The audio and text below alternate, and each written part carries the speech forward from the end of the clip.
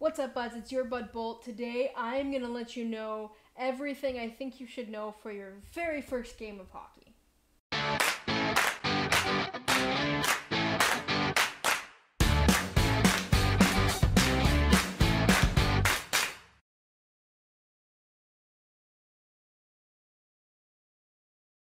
So we're going to talk about before we even get to the rink. And the first thing I want to cover is that if your league has an opening meeting, go to it.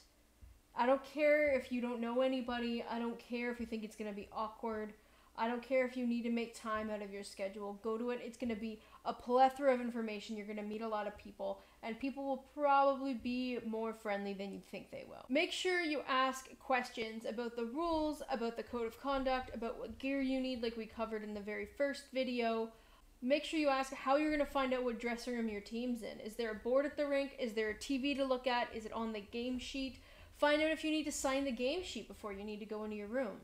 Ask if the whole league might go somewhere after the game. In the league I played in, everybody went to the same bar after the game.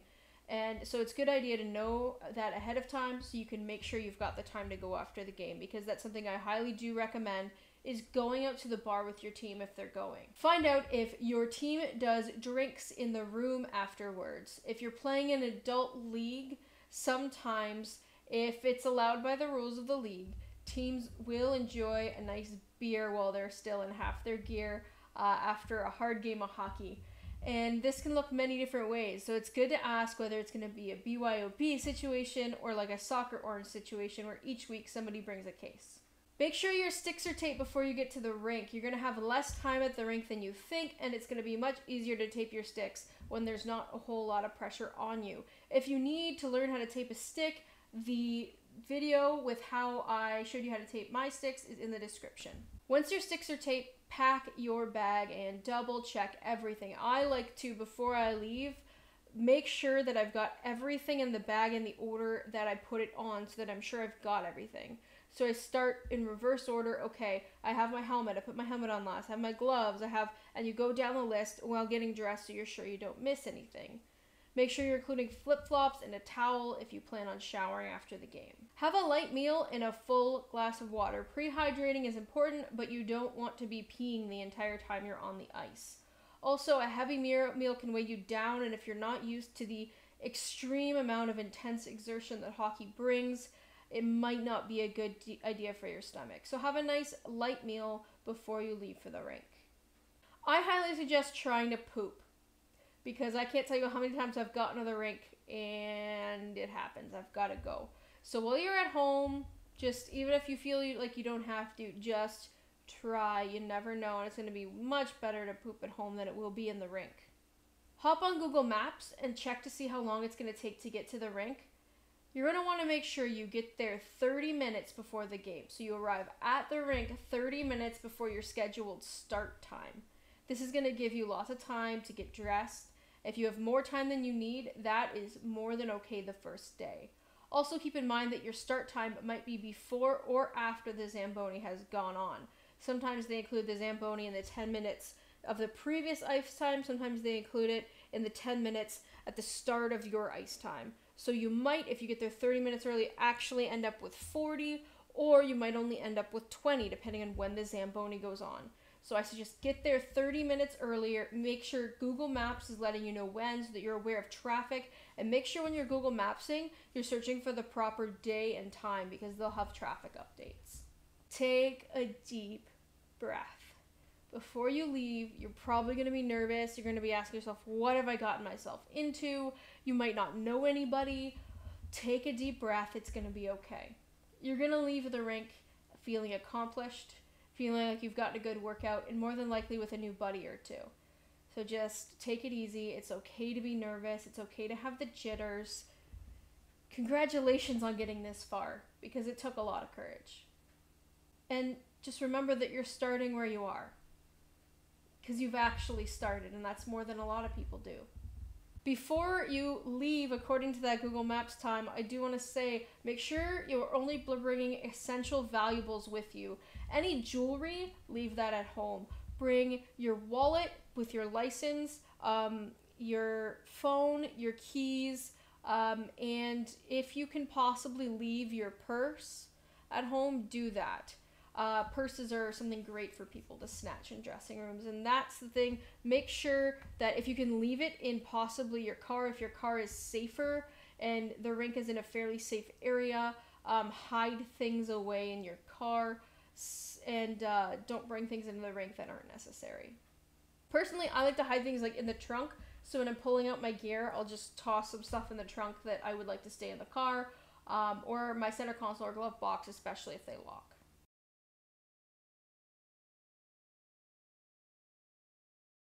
Once you're at the rink, find your dressing room, go to your dressing room, and put your bag down. Just sit where you want. There aren't any like set spots except for the goalie.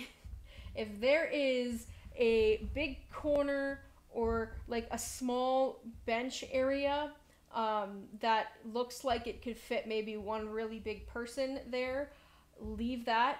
The goalie more than likely will sit there. They need a lot of room to get dressed compared to players. So just find yourself a spot that isn't in a corner or on a small bench, unless the goalie is already there and picked their spot. If the goalie's already there and picked their spot, sit literally wherever you want. Then just meet people. People will be slowly trickling in. More than likely, somebody's going to come in with some jerseys. You'll get to pick out your jersey. And people will probably be introducing themselves to you. So don't be surprised if people start talking to you. Hockey's a very social game. It's a team sport, and everyone's there to have fun and meet some friends. Now's a great time to explain that it's your very first game, either to the league or to the game in general. Folks might offer you tips and advice and insight into the league and insight into the culture, and drink this in. This is absolutely priceless information to have. You might gain the title of like rookie, and it might become a nickname, but just take it as a sense of pride, because they all started there too. Everybody in that room was once a rookie, was once a beginner, once had a very, very first game.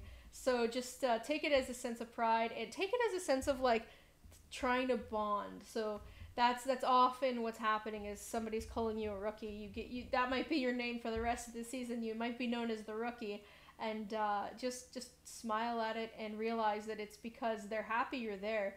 They're happy to have somebody new to the game, and they're acknowledging that this is your first step in your entire lovely journey of the game. Make sure that in this time that we're chatting and hanging out in the dressing room, you're asking about lines. They might have a system for lines that you don't know about, so just casually like, hey, like, so how do lines work? Like, how are we going to make lines? When does that happen? That should be something that they just readily let you know. Before you get dressed, pee. You might have to go in the lobby to find a bathroom that has an actual toilet if that is something that you need. If you can use a urinal, there's usually one in the dressing room. I've never been in a dressing room without a urinal, but sometimes there is not a toilet. Also, sometimes there's no stall. Sometimes it's literally just a toilet in a little separate area that also has the shower and the sink that people will be in and out of. So if that's important to you, or if you absolutely need a toilet in order to pee, definitely go into the lobby. There's more than likely one there. So get dressed all the way to your skates. So your Jill, your shin pads, your socks, your pants, your skates done up. If you get lost along the way, just have a look around at people who are also getting dressed and see what they're putting on in what order. If you can't follow that, just ask somebody. There's going to be lots of people around to give you a hand. That's okay. Now, I suggest getting dressed all the way to your skates because the rest of the stuff is quick and easy to put on. The skates are the longest. And so you can hang out in that until it's actually time for you to get the rest on, because that might have taken you 5 minutes. Maybe you're a super speed dresser and you're just finding out about it, and there's still 25 minutes to game time. So just get dressed to your skates, and you can head out and have a look at the game that's happening. Check the clock, see how far along they are. There's 3 periods in the game of hockey, and if you've read the rules, it'll tell you how long each period is, so it'll give you a general idea of how long until your game, or you can go by the clock. There's normally just a regular digital clock out there. When it's about 10 minutes to game time, usually when the Zamboni hits the ice, head on back into the dressing room and get the top of everything on. So get dressed the rest of the way. And make sure you take off your skate guards. Take off your skate guards. Take off your skate guards. Take off your skate guards. If there is one thing I want you to leave this video with, is that you need to take off your skate guards. So that is a great way to end up absolutely, it depends on who you are, but a lot of people would be so humiliated their first day. If you leave your skate guards on and try and step on the ice, you are going to have one heck of a wipeout, because you're not going to be expecting it, and cloth is going to hit the ice, and you're going to more than likely fall backwards and hit your head. Take your skate guards off, because then it'll be the only thing people can talk about for a few weeks, and you don't want that to be the one thing that they talk about. So take your skate guards off. Take your skate guards off. Literally, the second you put your skates on, take your skate guards off. Just take your skate guards off. On the other side of that, we've all forgotten to take our skate guards off, so everybody has been there. Everybody stepped out on the ice and wiped out because they're wearing these skate guards. I did it on TV, so just keep that in mind. Some teams might have a bag of valuables they bring to the bench, and so some teams will lock the door to the rink room, but some people have like a bag that everybody puts all their like wallets and phones and keys in, and they actually bring that to the bench, so that there's less likely a chance that that will be stolen if your dressing room is broken into. Depends on the rink, so some rinks are safer than others. If there is a lock, put everything in your pockets or stuff them somewhere hidden in your hockey bag. Don't leave things just out. Things that are out are more likely to be stolen. One rule that almost every rink has is that nobody goes on the ice until the Zamboni is off. Some rinks say you have to wait for the Zamboni doors to close. I suggest not being the first person at the door to get on the ice where you have to make that decision. Just stand somewhere in the middle or towards the back so that somebody else makes the decision of when you get on the ice as a team. They're probably more accustomed to when it's okay to do that. And watch and learn as to when it's okay to do that, so next time you don't even have to worry about it.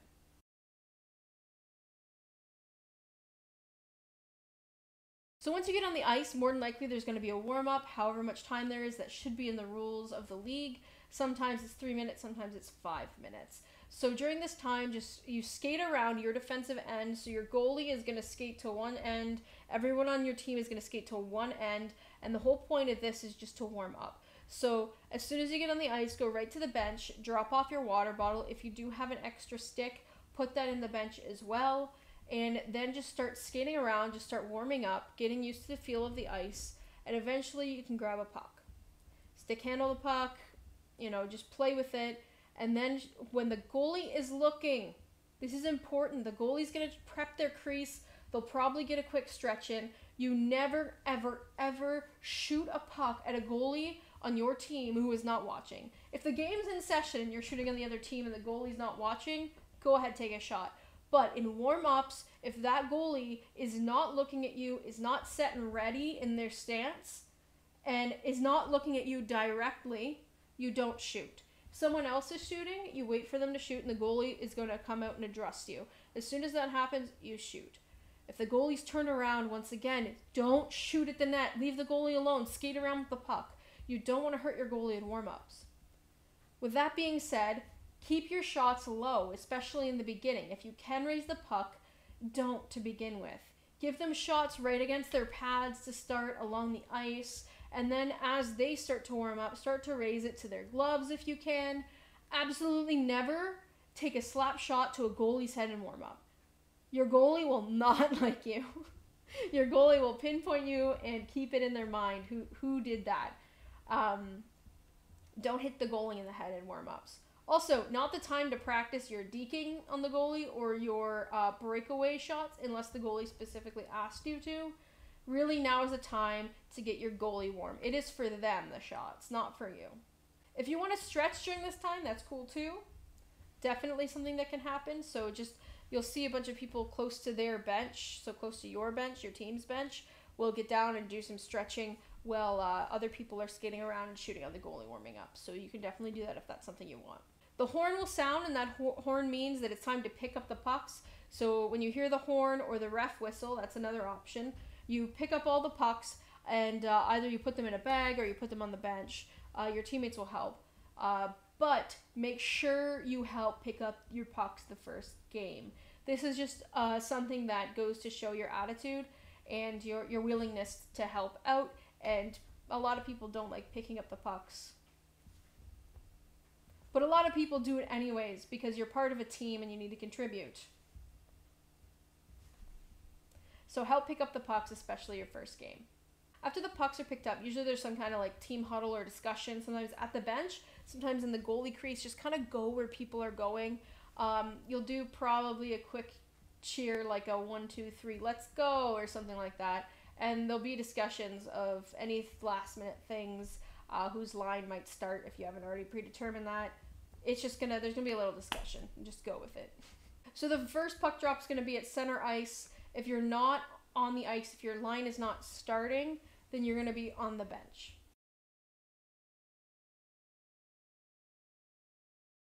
So let's talk about the bench. So the forwards are usually in the door facing the attacking zone, which is where the other team's goalie is.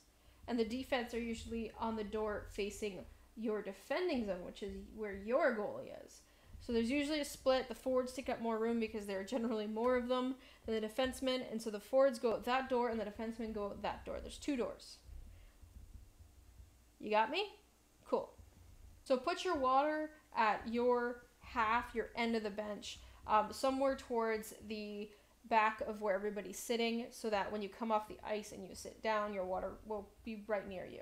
Ask your teammates, if you don't remember, who the other person playing your position is. So if you're a left winger, you need to know who the other left wingers are, because you're going to be taking them off the ice. If you don't know, if you've forgotten, just ask the person next to you. They're going to help you out. So changing on the fly, unless you're in Timbits, there's no buzzer stop, so there's no buzzer or whistle to stop play to change. Everything happens as the game's happening. Sometimes, especially on whistles, people are going to want to change. That's cool. Kind of listen to your team as to when we're changing or not. Somebody will make that call. If you have a coach, they're going to make that call. But so the way that changing works, if there's no whistle, is you'll see your position mate. So if you're playing left wing, you'll see your left wing come to the bench. And when they come to the bench, they're going to move to the side so that you can get out. So as soon as they get close to the bench, you get on the ice. They come off the ice as soon as you're on the ice. So priority is given to the person getting on the ice so that we always have people out there. Now, if you're coming off the ice and the puck is coming, ignore it. Completely ignore it. If you play it and the other player is already on the ice, you're going to get a too many men on the ice call. So when you're coming off, just come off, stand to the side just until somebody gets off the ice. Ignore all play that's happening and then pop into the bench right away. Now, if you're closest to the door and your person isn't coming off, it's the right wing, say, and you're playing left wing, it's your responsibility to open and close the door. So open the door for the person leaving, and when the last person comes back onto the bench, close the door and make sure it latches. That's very important. Something you can also do to help this process is when you're coming off the ice, call out your position. So if you're left wing and you're coming off the ice, just call left, and that way the left wing will get ready to go on the ice to replace you. Don't hop the bench unless you're 100% confident and sure that you can do it and you've done it before successfully. It can be very dangerous and it's actually quite a skill. So don't do it unless you know what you're doing. You probably might even kick one of your buddies with a skate on. Not fun. The other thing is on the bench, drink water all the time. Drink water. Drink so much water. It's so important to stay hydrated. You're going to lose so much sweat when you're out there if you're working hard. Also, keep your helmet on at all times and beware of flying pucks. So don't be taking off your cage and taking off your helmet. A lot of leagues have rules against this, but even if they don't, leave it on because you never know when a puck's going to come flying off the ice. And then at the end of each period, as the goalies switch sides, so do the benches. So just beware of this.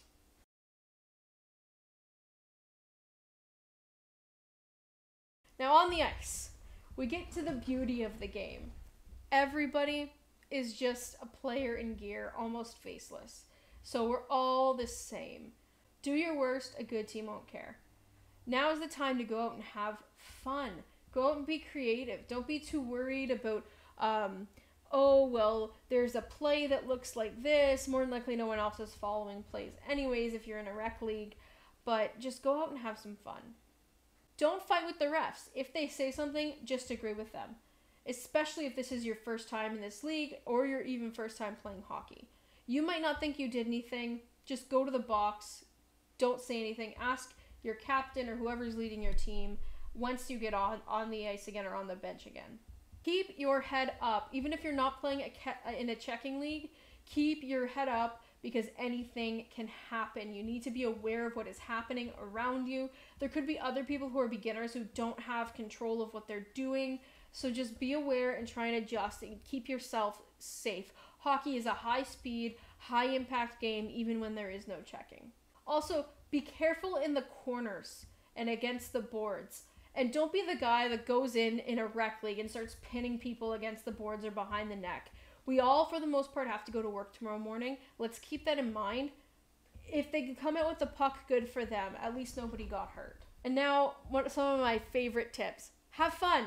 Dance. I love to just dance at face-offs even if there's no music. It's fun. It lifts everybody's spirits. It breaks the seriousness around you. You'll notice that for the most part, the other team will probably be smiling and laughing. Some people might join you. Just generally loosen up and have a good time. It's not all serious. We're not playing for the Stanley Cup here.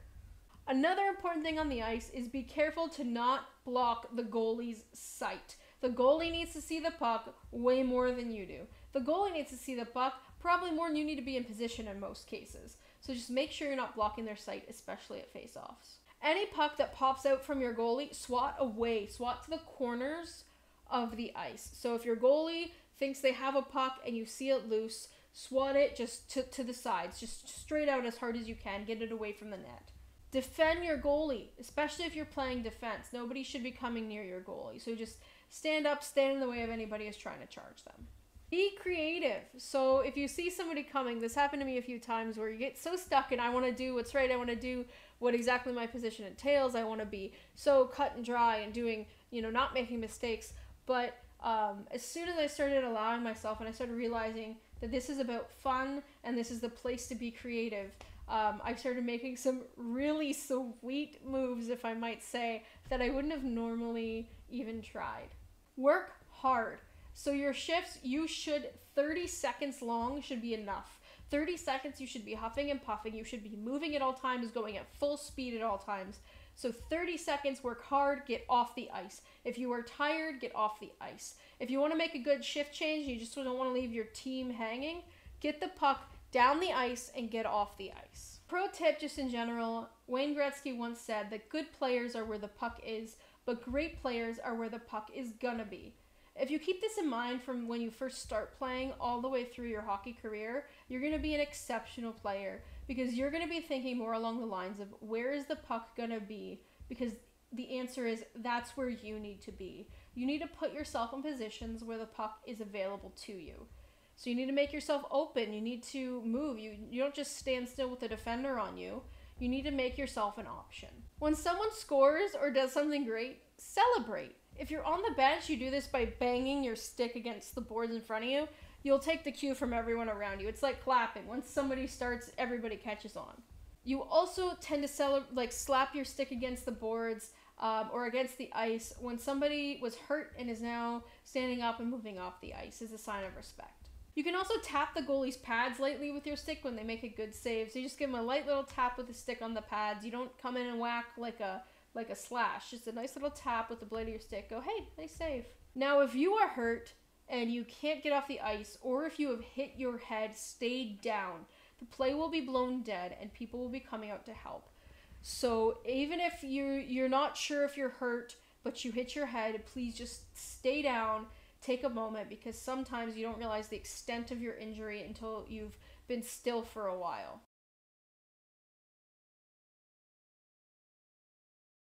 So after the game, everybody meets at center ice in a line. Usually the goalies go first and everybody shakes hands. It's pretty courteous to take off your glove and put it under your armpit. And if you have to, hold your stick in the opposite hand. Be careful with that stick because you can really whack people with that if you're not paying attention. And then you just either slap hands or you shake hands as you go down. You say, good game, good game, good game, good game to every player you pass. Now you grab extra sticks and your water bottle and you go to the dressing room. Somebody will have the key to the lock and will open it up. Sometimes you gotta wait a bit. Not a big deal. This is an excellent time in addition to, you should probably be doing this on the bench, asking for tips and advice and just anything that any teammate has to say, and take that as constructive criticism. Don't be too hard on yourself with that. There's if this is your first game, there might be a lot of things to improve upon, but just take it as homework. Great, you have more information to make yourself a better player. Sometimes after a big game, we like to hoot and holler in the dressing room. So you get in and there's just cheers and hooting and hollering. So if people go and start that, just join right in. Usually, sometimes there might be beer, like I mentioned earlier. So sometimes you'll crack open a beer. If you're not a beer drinker, bring a Coke along for yourself.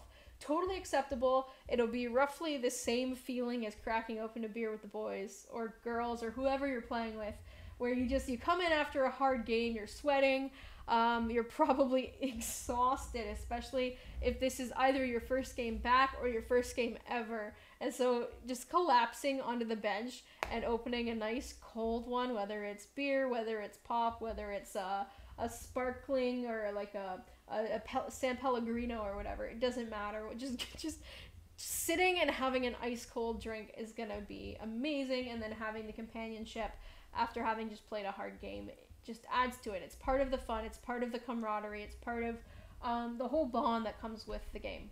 I personally like to, the second I get in the dressing room, at least take my tops off. It's hot. I like to breathe. I get my helmet, my gloves, my jersey, my shoulder pads, my elbow pads, my neck guard. Just I get that all off and in my bag before I just collapse to the bench for 5-10 minutes. So that's completely up to you if you want to stay fully clothed, if you want to get fully undressed, if you want to just gauge what other people are doing. That's on you. If you want to shower, now is probably the time once you're undressed, and you can, if you're kind of like, I don't know how I feel about it, if you just take your time getting undressed, you can watch and see what other people do, if other people are going to the shower, if people aren't. Now, if you haven't learned if people go anywhere after the game, people might be suggesting it at this point, or you can ask like, hey, anybody going anywhere, or you can offer like, oh, hey, like if anybody wants to get a beer, I'm thinking about hitting this place. Anybody want to come? So you can kind of get that going if you need to. I do want to say that if you are showering, don't use any kind of like heavy perfumes in the room. Some people might have allergies. It's also generally a really humid, stuffy space, so not the best place to be like spraying your Chanel number, whatever. Just kind of like, if you want to put that on, wait until you're outside or in your own car, and don't do it in the room, because that stuff can choke you out real quick. Make sure before you put your skates away that the blades and the chassis are completely dry, or as dry as you can get them with your skate towel, and that you've put your skate guards back on. Also, thank folks for making their first game memorable, for making it fun, for being friendly, whatever the truth for you is. Just, hey, like, I was really nervous. Thanks for making this a very awesome experience for me. So if people are going to the bar, the pub, a restaurant, whatever, go. I don't care if you're exhausted. You're going to be exhausted. You're going to be dog tired. You're just going to want to go to sleep more than likely. But the first game, going out afterwards when you're brand new, is going to leave a lasting impression on your team. Now, if you have commitments and you really can't, that's understandable. But if you at all can, I highly recommend it. It's also going to start those bonds and friendships forming. And the thing is, like, even if you don't go next week or the week after, people are going to remember that you came the first time. And I'd say plan to spend at least an hour out. The bonus is sometimes people go to sponsors, and sponsors offer you deals on food or drinks. Sometimes even in my one league, they offer us free nachos. So we go to the sponsor after the game and we get a full, like, extra large team size nachos for free. And the good news is then we're also providing business to our sponsors, because we're usually going in buying a round of beers. People get food because you had that light meal before the game, which means now is time to eat the carbs.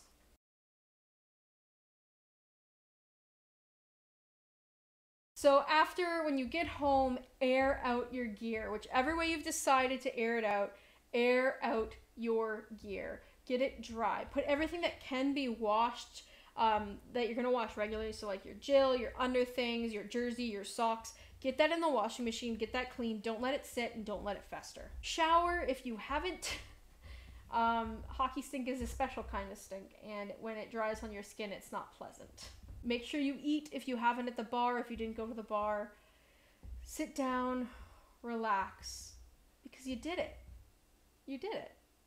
And all of that took a lot of courage and a lot of prep and probably a lot of money.